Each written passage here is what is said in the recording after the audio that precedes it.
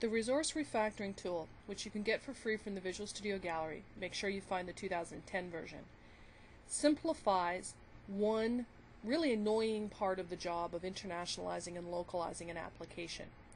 That is, if you go to a demo on internationalization and on localization, they will show you how to take a button, for example, on a form and make it so that it says OK or save or quit or post or what have you in a resource, so that you can give the resource file to a translator and then the application will say save or post or whatnot in a different language when it's run under different settings.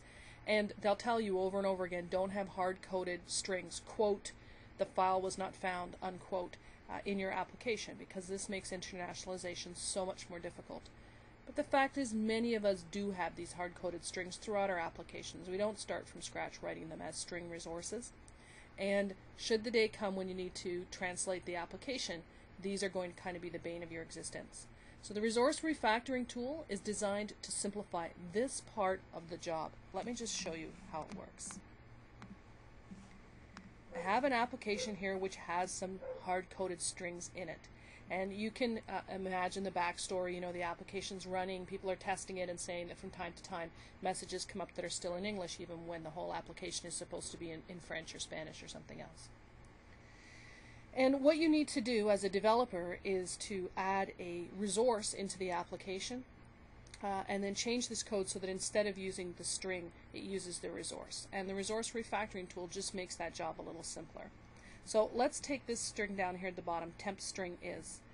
If I right click it, I have the refactor menu. This is C#, so I always have a refactor menu, but it has an extra item on it. And this tool works in Visual Basic as well, so the refactor menu just appears in Visual Basic code now. If I choose extract to resource, this dialog comes up saying, what are we doing here? Let's say we're just going to change this instance of temp string is to a resource. I'm going to put it in the file resources.resx. This shows me what's in resources.resx right now, which is nothing, so I'm going to need to create a new resource entry, and it offers me a particular name, temp string is, sure, and it's going to preview the changes. When I say OK, the preview here shows me the change it plans to make in my application. Take away the hard-coded string and put in using the resource. Looks good. I say OK, and that's exactly what it does. And so you could go through your strings a bit at a time. It's a lot less work than the other way around. Where you really start to save some time and trouble is when you have strings that are similar to each other. So if I take this hello and extract that to a resource, and again call it hello and create a new one,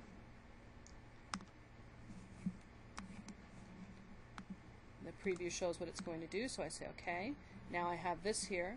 Then I have another hello, which was with a lowercase h. When I extract this, and I'm going to choose all instances in this source file, a couple things happen. The first is I've got a warning flag here. Resource name already exists. As well, this grid of resources that I already have indicate that the hello I already have with a capital letter is very similar. So what I can actually do is I'm not going to create a new resource entry. I'm just going to use the one that I already have with the value of hello with a capital H. And say OK.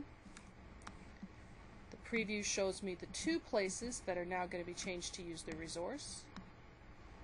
And now I have not only taken some of the drudge work out of internationalization and localization of this application, but I've also gained some consistency in my error messages or my other, whatever these hard-coded strings are.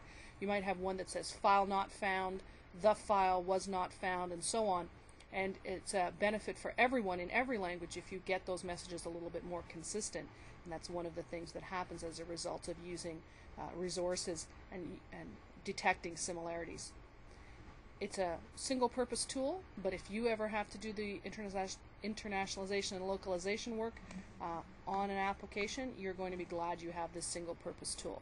It works in Visual Basic, it works in C#, it works for Windows Forms, WPF, web, business logic that returns, strings of any kind, services, web services, any project type whatsoever, because it's just finding strings in code. Of course, you still have to take that resources.resx file and set to work actually, making different versions of it for different languages. It doesn't translate for you, but the mechanical replacement of hard-coded strings with calls to resources, it does that very nicely.